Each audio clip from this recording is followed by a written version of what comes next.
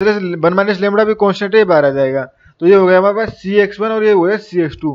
But Cx1 और Cx2 की value यहाँ से z बराबर दोनों z है, तो यहाँ पे हमने z पुट कर दिया। उसके बाद z यहाँ से कॉमन लिया है। z कॉमन लेने के बाद फ्रेंड्स लेमड़ा और प्लस 1 माइनस लेमड़ा बराबर 1 हो जाएगा, क्योंकि लेमड़ा से लेमड़ा कट जाएगा। तो ये आ जाएगा z, Cz बराबर Cz डैश बराबर z, यानी कि हमारे पास जो z डैश है यानी lambda x1 plus 1 minus lambda x2 है, वो हमारे पास z में वो हाइपरप्लेन का ही एक सेट है। तो इस तरह से कह सकते हैं कि ये हाइपरप्लेन है वो कॉन्वेक्स सेट है।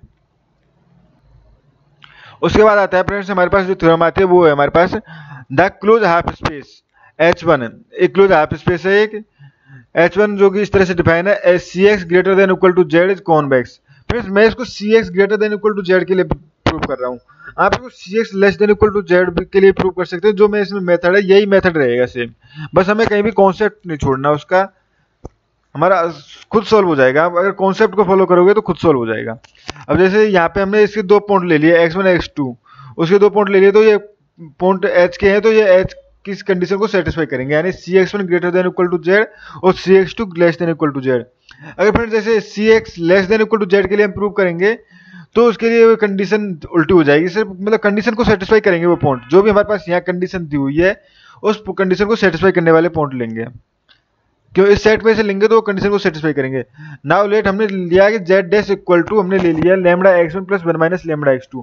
ये lambda x1 plus 1 minus lambda x2 वही लाइन सेगमेंट है फ्रेंड्स।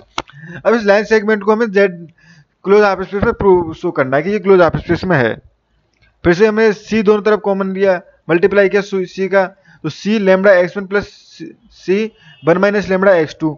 अब फ्रेंड्स c और x2 ये तो दोनों मैट्रिक्स है हमारे पास, बट लेमड़ा और 1 माइनस लेमड़ा दोनों कांस्टेंट है, तो कांस्टेंट बाहर आ जाएंगे। ये हमारे पास बाहर आ गया Cx1 और आ गया ये Cx2।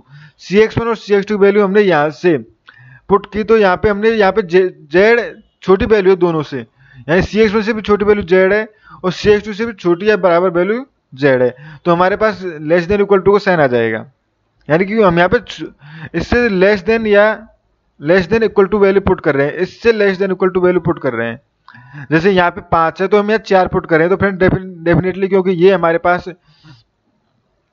पॉजिटिव है तो ये और नेगेटिव और छोटा चला जाएगा, इस तरह छोटा चला गया तो ग्रेटर देन इक्वल टू का साइन आ गया, इधर का नंबर कुछ बड़ा हो जाएगा, तो ये हो गया लेमड़ा प्लस 1 माइनस लेमड़ा पर जेड कॉमन ले लिया, ये 1 हो जाएगा, greater than equal to Z हो गया। तो ये हमें फ्रेंड शो करना था।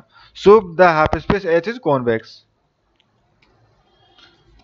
अब फिर नेक्स्ट थ्योरम लेते हैं। नेक्स्ट थ्योरम क्या है, the intersection of to convex set is also convex set, यानी कोई दो सेट है हमारे पास, उनका अगर इंटरसेक्शन लिया जाए तो वो भी हमारे पास कॉन्वेक्स सेट होगा।